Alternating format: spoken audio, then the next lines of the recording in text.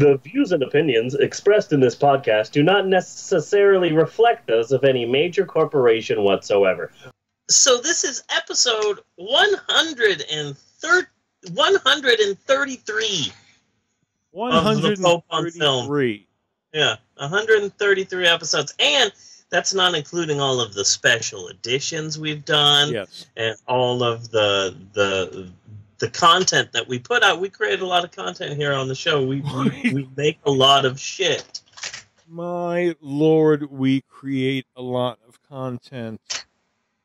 More than one item a day. Yeah. Is how it's working out. So the list. So yes, this is episode 133, but oh my Lord, we've made so much stuff. Ours is a rich tapestry of thoughts and ideas, and as a result of that, it is possible, however unlikely, that you, the listener, and I'm talking about you now, I'm breaking down the fourth wall, and I'm building a fifth and sixth wall. Yes. And I'm breaking those two down as well. It might be possible, however unlikely, that you, the listener, might not have heard the 132 episodes that have led to this important episode. So, as a public service to you, the listener, we really are sort of heroes here. We really are heroes. As a public service to you, the listener, we like to start off every episode with a little previously on to sort of prepare you, get you ready for the episode. Just to let you know what happened in the last episode, because this show is highly serialized. Just think, Welcome to Night Vale and Serial have been fuck buddies.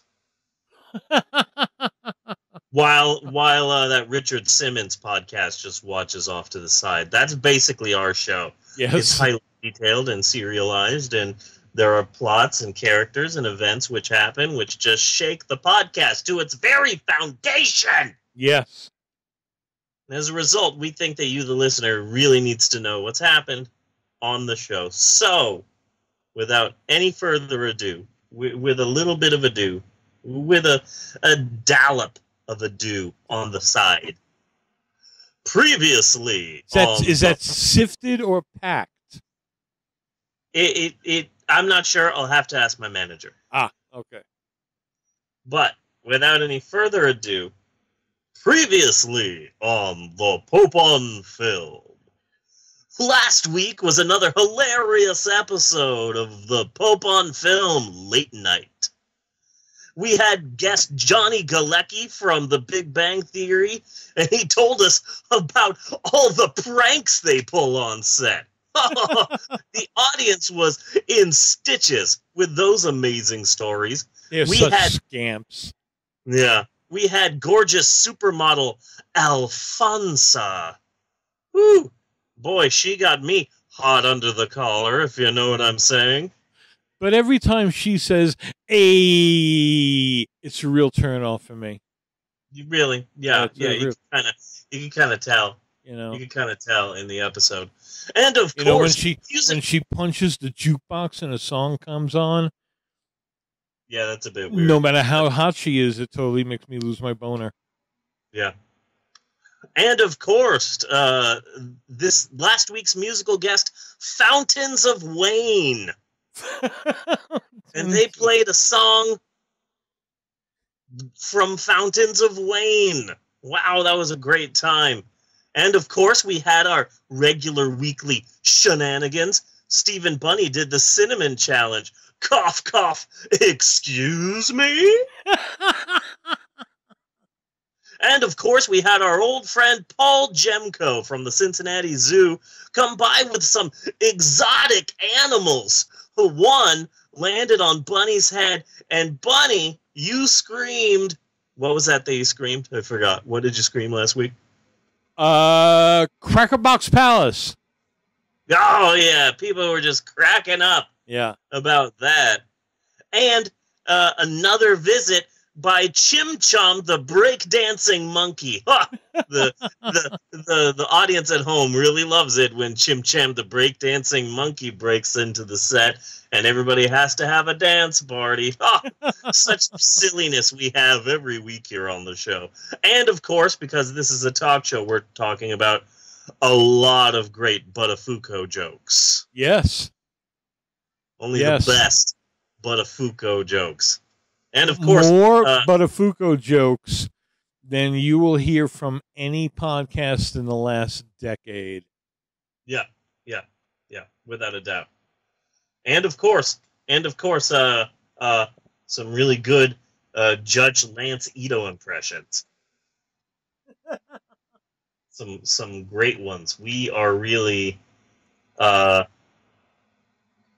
really, current events here. We're current events. Yes. This week on the show, we've got Nathan Fillion talking about his exciting show Castle, which I've been told some people actually watch. And later, Tim Allen. I never hear anybody talk about it, or once in a while it comes up as a joke somewhere. Yeah. And then we're also going to be having Tim Allen. Tim Allen is going to be coming on to the show and saying racist shit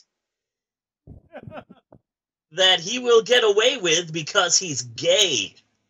Yes. And, of course, this week, musical guests, Fountains of Wayne. Is he still gay? I believe he's still gay, yes. I don't know. We'll have to test him. So is he going to go and do a complete Milo on us? I don't know. Like I said, we'll have to test him. We'll have to give him a gay test to see if he truly is gay. Mm-hmm. So I have my doubts. But of course, musical guest Fountains of Wayne back with us tonight. Apparently, Fountains of Wayne don't have a lot to do. So it's Fountains of Wayne month. This July. We've got Fountains of Wayne here in the studio. They're tuning up in Maxwell's room. It's a bit crowded in there. But is that like a real group? Yes. Okay. Yes. Fountains of Wayne? Yeah. Fountains of Wayne. Did they sing Stacy's Mom, or am I thinking of a different band? God damn it, now I have to Google Fountains of Wayne. I don't like the image that Fountains of Wayne is putting in my head. I was right. They sang Stacy's Mom Has Got It Going On. They sang that song. Yes. It's all about this kid who has like this girl that likes him named Stacy, but the kid has his eyes on Stacy's mom because Stacy's mom is attractive. Dude, Stacy will put out. Oh yeah? So maybe you should be focusing on Stacy, who's right there and willing, and not her 48-year-old mother. Yes. Maybe you've just been watching too much MILF porn, and your priorities are all out of whack. You should be focusing on reality and not fantasy. Unnamed narrator. And that's Fountains of Wayne. Fountains of Wayne. Yes, they're going to be joining us later for a song. And that's what he wants to give his girlfriend's mother. Yeah. Fountains of Wayne. Yeah, Fountains of Wayne. Yeah. So you're saying that the singer is Wayne, and he's trying to give Stacy's mom a fountain of Wayne. That's how I would interpret it. Gotcha.